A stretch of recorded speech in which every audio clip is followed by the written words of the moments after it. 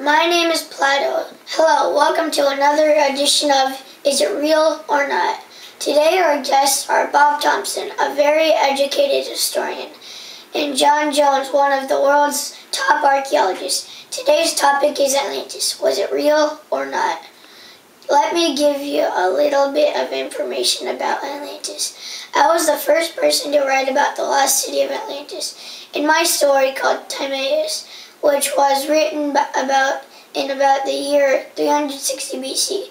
These were the stories that were passed down to me by teachers, and I thought they were so interesting that I wrote about them. My story tells a very powerful nation that lies just outside the Pillars of Hercules in the Atlantic Ocean around the year 9600 BC. The Atlantis failed to conquer Athens, and overnight their entire continent disappeared into the depths of the ocean.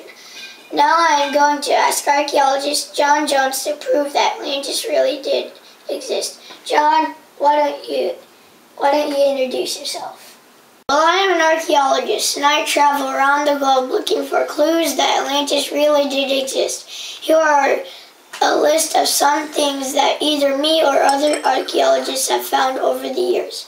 On a small island in the Strait of Gibraltar, I found a city that was 5 acres in size and had columns around the whole city.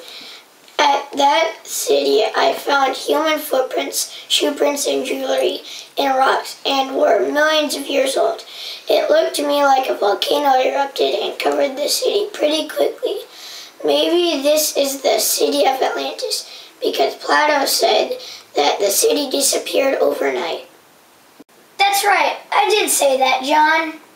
Just a couple of years ago, in 2011, another archaeologist found an ancient island under the surface of the sea near the country of Greece. The island is called Andalusia. He found evidence the island was destroyed by a tsunami. Archaeologists in Asia discovered a roadway and steps near Japan, and in Taiwan they found a pyramid under the sea. These areas also could have been the mysterious Atlantis. Whoa! Are you telling me that you think Atlantis is near Greece and it's near Asia? I don't think you're right. Hold on, Bob, you'll have your turn. As I was saying, there is much evidence that there were people living in these areas, and they were all destroyed by disasters like tsunamis, hurricanes, volcanoes, or earthquakes. The best evidence I have found is the existing island of Crete. I have found many different clues there that make me believe that Atlantis may have been there at one time. Around the year 1620 BC, there was a volcano that destroyed the island, and all the people that lived there, the people who were called the Minoans, they seemed to arrive overnight and start wars with the nearby islands.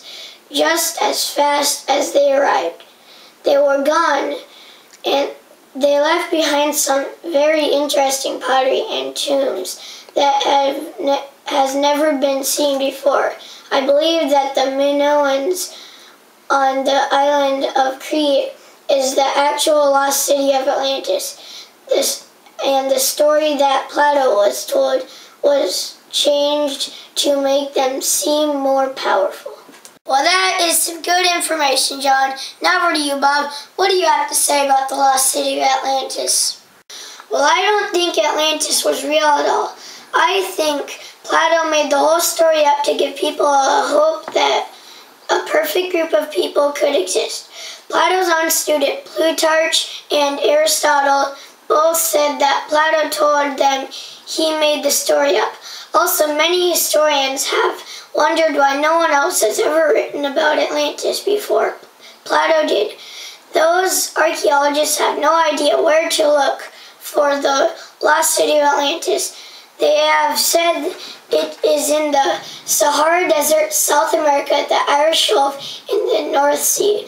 In John's story of the Minoans on the island of Crete being the Atlanteans can't be true because the two stories are over 8,000 years apart from each other. If You asked me, the whole Atlantis story is made up. Well, thank you for sharing everything you know about the lost city of Atlantis, Bob and John. So what do you think? It's up to you to decide. The lost city of Atlantis, real or not?